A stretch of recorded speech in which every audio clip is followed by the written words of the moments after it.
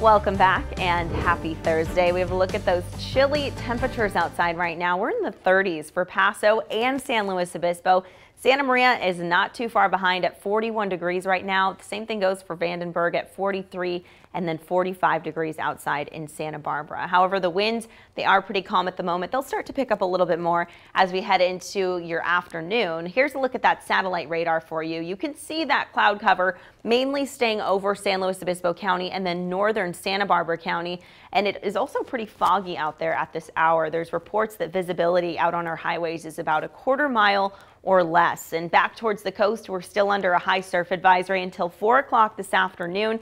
And this is for San Luis Obispo County and northern Santa Barbara County. Some of those breaking waves could actually range from about 10 to 14 feet.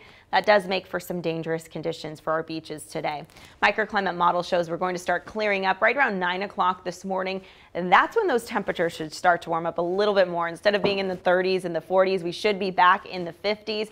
And then we'll continue to warm into your afternoon. Later tonight, by about 6 o'clock, we're expecting mostly clear skies. This should be the trend for most of your Friday as well. And Friday is actually expected to be the warmest day of the week, but things are going to change a little bit more by Saturday. You can see here with this map, it does show increasing cloud cover and some fog by Saturday morning that will just hang around throughout most of the afternoon and well into the evening.